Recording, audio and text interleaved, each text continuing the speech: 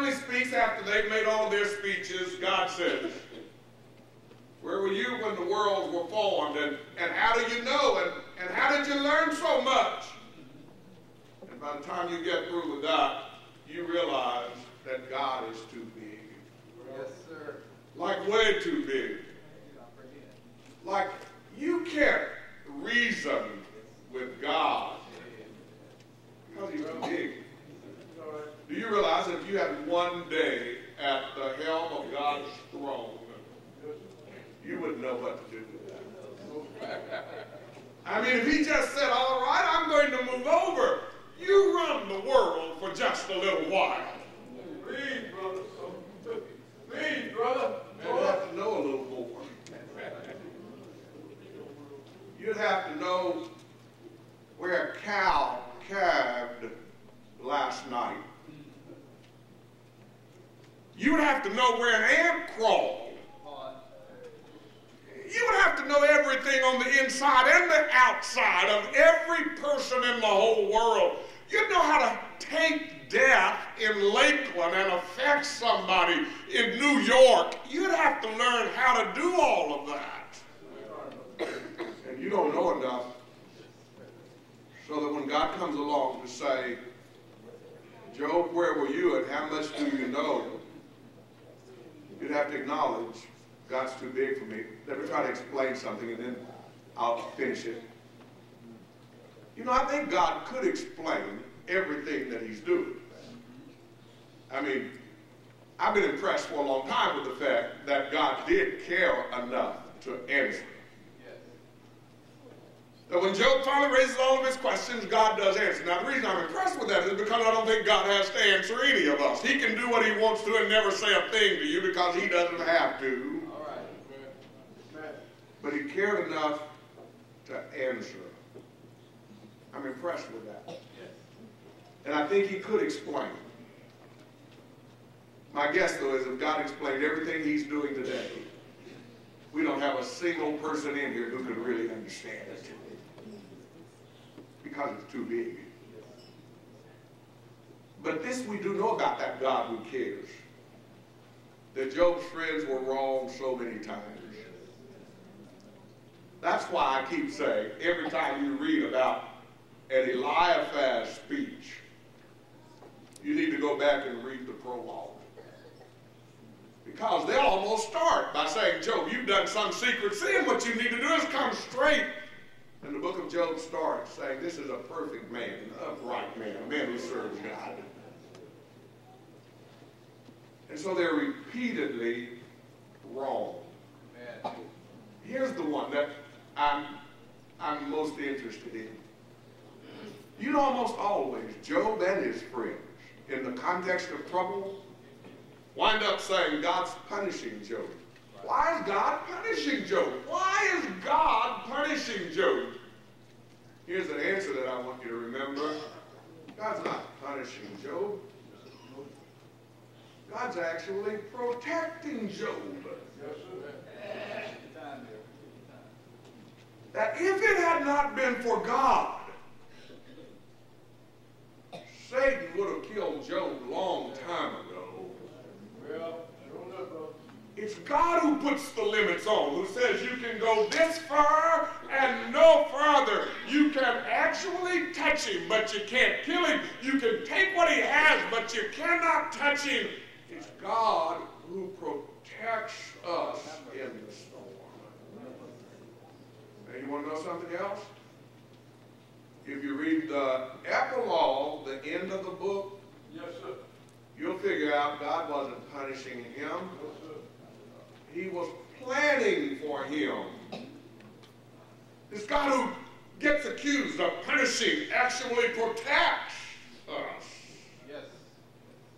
And the God who gets accused at times of punishing is actually planning something better for Job. Can you appreciate a God who knows so much more than you, who plans for you in the midst of your trouble, who protects you in the midst of your trouble, who is actually taking care of you when you don't even know he's taking care of you. A part of what would make me go somewhere and sit down is if I talked a whole lot of noise and said, I need to talk to God. I wonder why God is doing this. I want to talk to God. And finally I got where God is.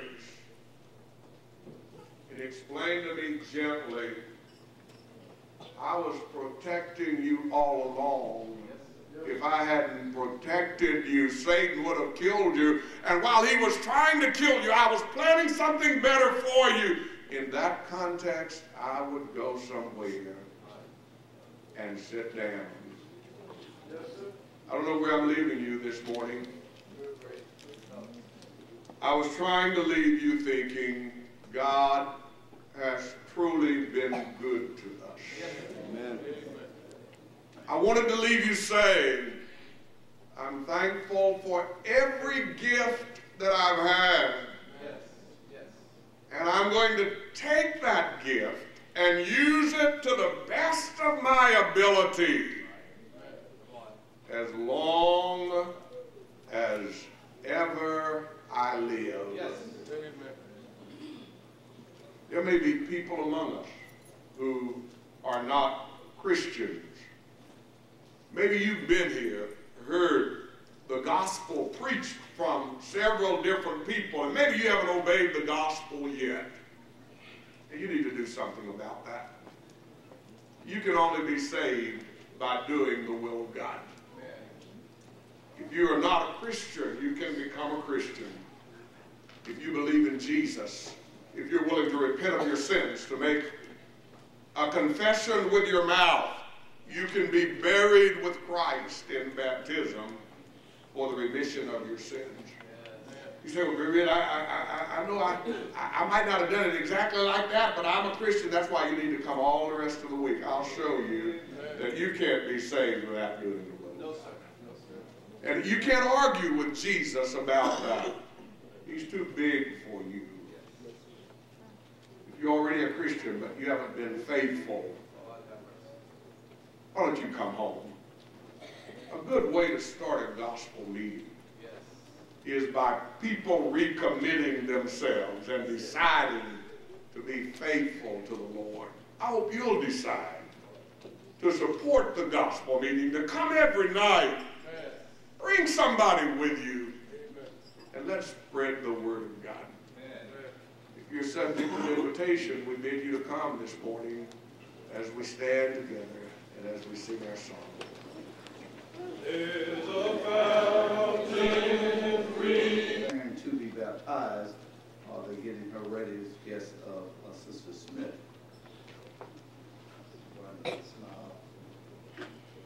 Williams, so want to know.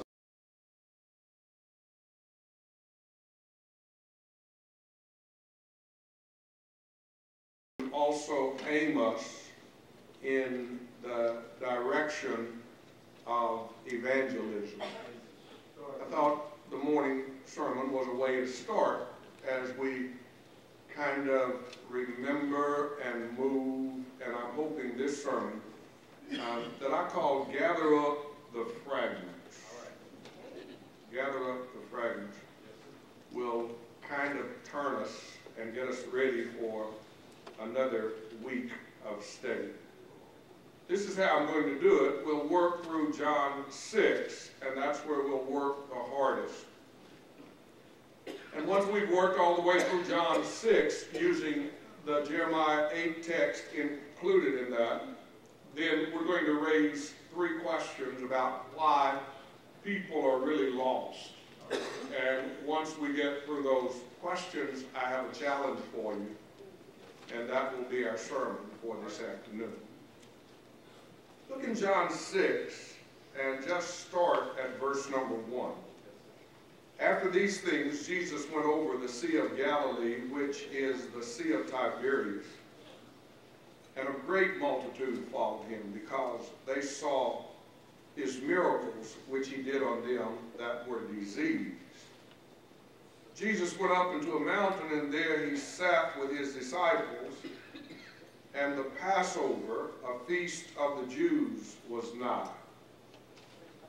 when Jesus lifted up his eyes, he saw a great company. Now, just for a minute, underline in verse number 2, a great multitude followed him. Underline in verse number 5, a great company. And you might just observe, verse number 4, that this is about the time of the Passover, a feast of the Jews. The only reason I mention the Passover is because I'm trying to get to this feeding of the 5,000, but Jesus wants to do something in this context that turns people's mind to the need to honor a different Passover lamb. Yes. They know Passover. They know the history of Passover.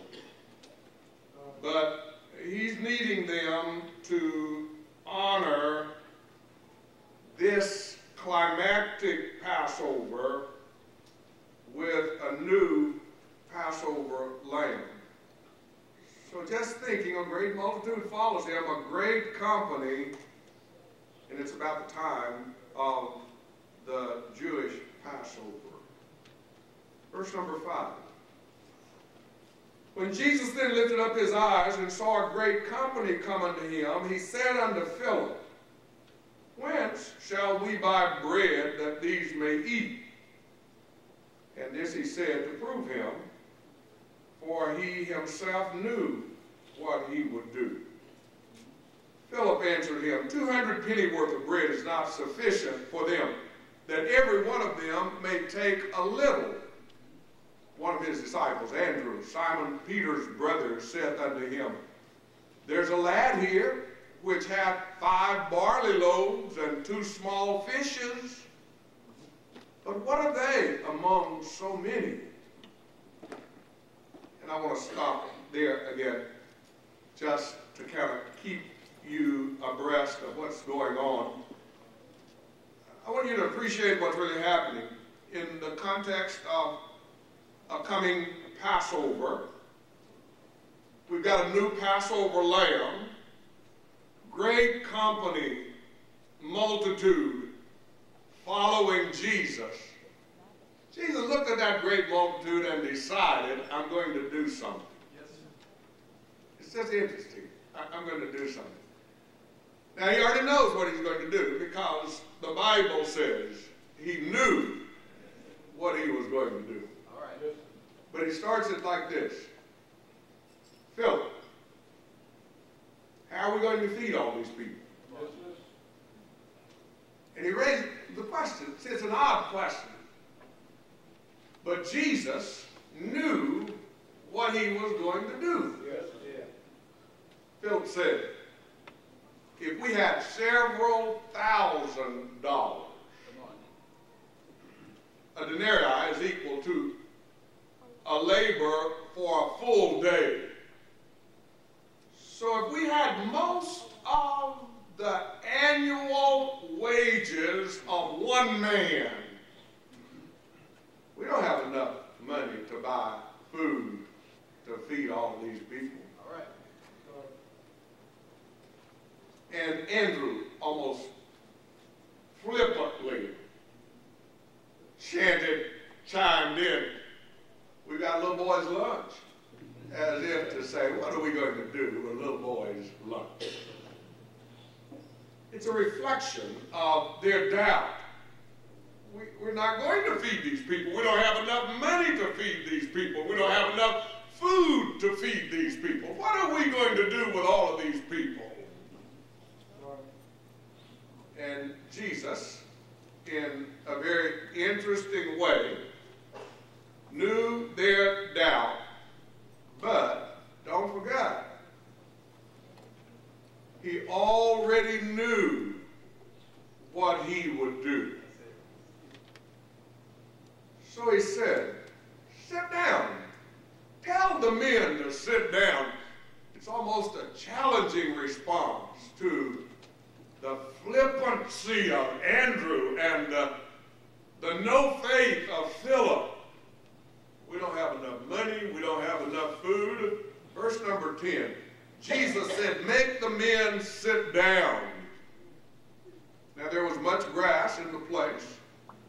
So the men sat down in number about 5,000. Jesus took the loaves, and when he had given thanks, he distributed to the disciples, and the disciples to them that were set down, and likewise of the fishes as much as they would.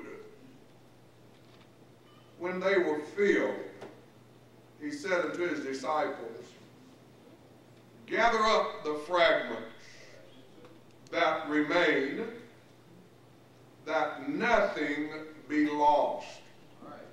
That's where I get the title. Gather up the fragments that remain, that nothing be lost. Therefore, they gathered them together, filled 12 baskets with the fragments of the 5 barley loaves, which remained over and above unto them that had eaten. And I think you ought to underline 14. When those men, when they had seen the miracle that Jesus did, said, this is of truth that prophet that should come. Sometimes when I keep pointing up that Jesus knew what he would do, he already knew what he would do. Sometimes people say, well, what was he planning to do? He was planning to give them a sign that would make them know that he is the Son of God.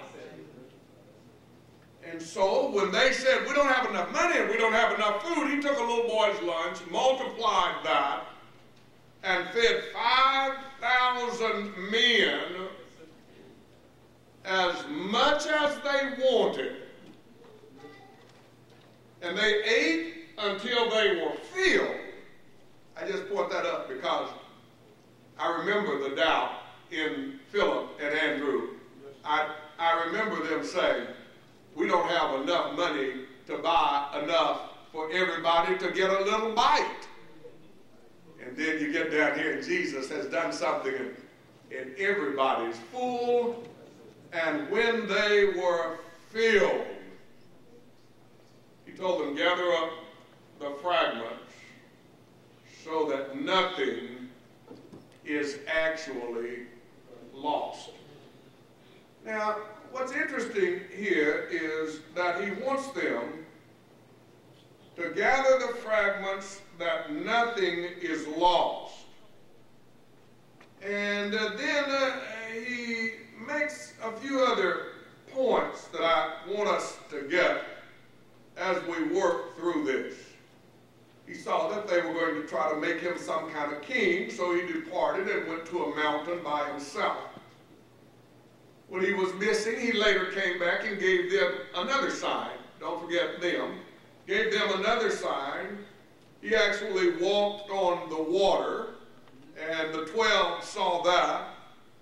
And then when they finally found him, they got into a discussion, verse number 26. He says, you seek me not because you saw the miracles, but because you did eat the loaves and were filled. Underline 27. Labor not for that meat which perisheth, but for the meat which endureth unto everlasting life, which the Son of Man shall give unto you, for him hath God the Father sealed. They said unto him, what shall we do that we might work the works of God? He said, this is the work of God, that you believe on him whom God hath sent.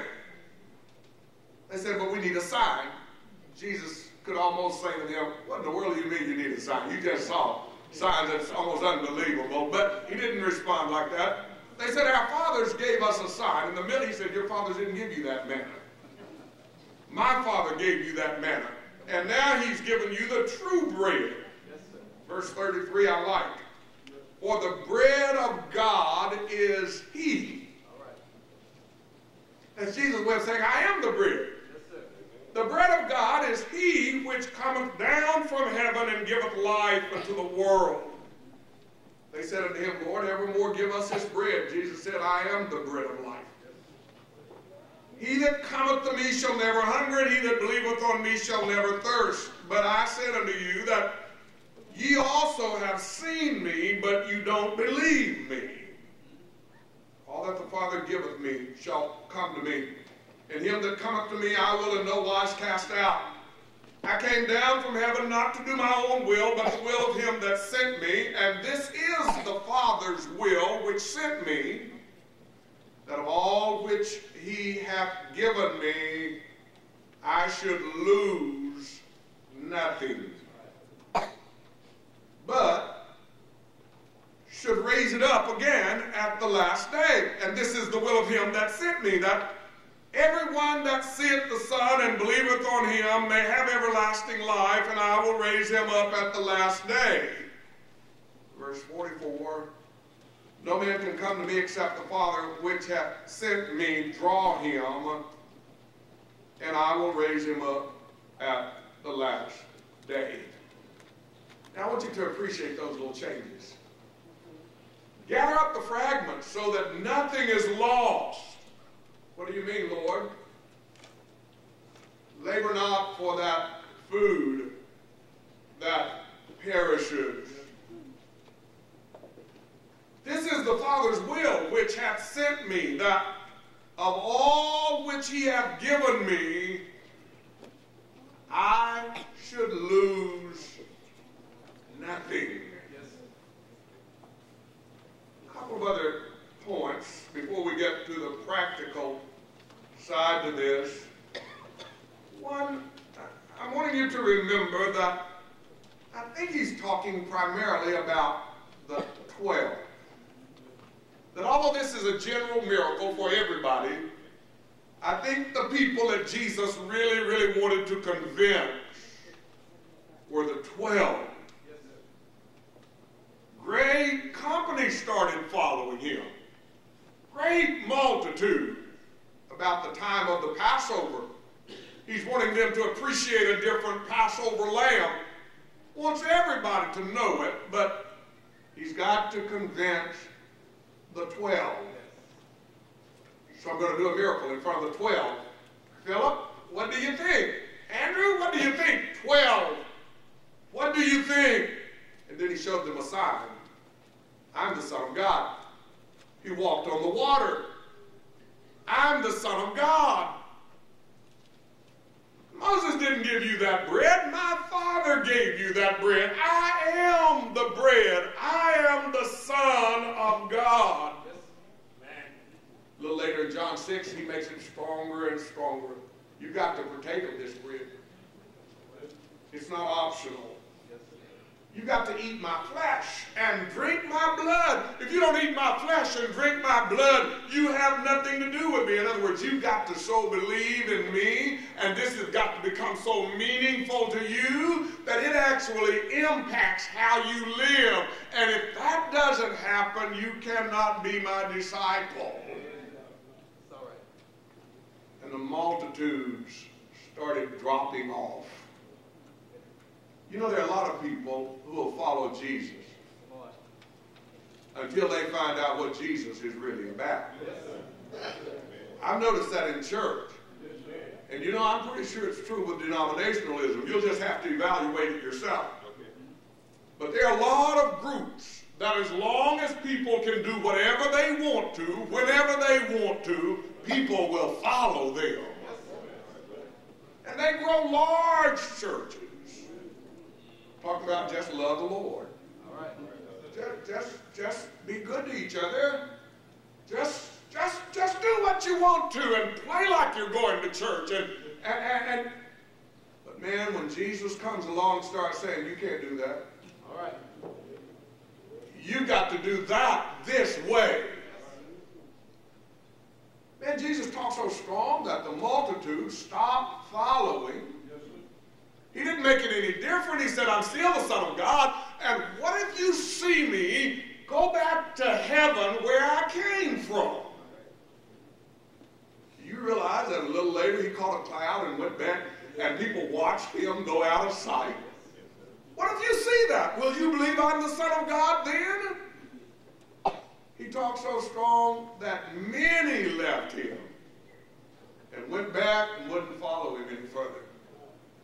This is why I think it's the 12, see? He finally turned to the 12 at the end of that chapter and said, will you also go away? Yes, sir. That's when Peter made that great confession. Lord, to whom shall we go? Thou hast the words of eternal life, and we believe and are sure that you're the Christ, the Son of the living God. If you had just a little time, I would tell you to turn to John 17 and underline, because he says, while I was with them in the world, talking about the 12, it's a part of his prayer. While I was with them, those that you gave me, I kept, and none of them I lost. A little later he says, that son of perdition named Judas, but of all, that's the only one I lost. He's got to get the 12 actually convinced, because when he goes back, the 12 has to go out into the world. I heard a fictitious story, just a fictitious story. Jesus went back to heaven and was telling them about his trip to earth, and somebody said, Lord, did you do what you planned? Yeah, I did all of that. What did you tell everybody? He said, no, I left 12 men. And I told them to tell everybody. So what if they fail? He said, I have no other plan. He's got to convince the 12. And those 12 are really convinced. Now here's the message that I'm wanting you to think through. Why are those people lost in the context of the Savior, Jesus, walking with them? And gather up the fragments so that nothing is lost. I didn't lose anything but one. Labor not for that food that perishes. This is the Father's will, that of everything that he's given me, I lose nothing. I'm suggesting to you that there may be 12 baskets of fragments because of the 12. All right. Anybody would figure out pretty quickly, wouldn't you, that somebody who can multiply a little boy's lunch to enough fragments to have 12 baskets could make as many baskets of fragments as he wanted to make. So why 12? These 12 apostles. And I've already tried to point out something to them. They ate as much as they wanted, and when they were filled. All right, now here you are, you, me, we're an apostle. You got a basket of fragments. You're already full, and you gather up the fragments, and here you are with your basket full of fragments. What are you going to do with your fragment? What are you planning to do with that basket? I'm suggesting that an apostle standing there with a basket of fragments would have to recognize some things. He would have to stand there and say, that man named Jesus has to be the Son of God. Yes. I have no question in my mind about where the fragments came from. And he has to acknowledge that here I stand with my basket of fragments, and I don't need to worry about whether I can get some more. So I'm full. I know I can get some more because he can make some more. And he has to be the Son of God, because he couldn't have done this if he hadn't been the Son of God. And I think that challenge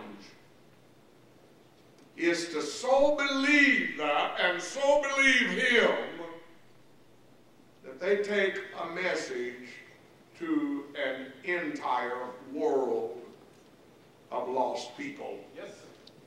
But as you go, you got to think about why they're lost.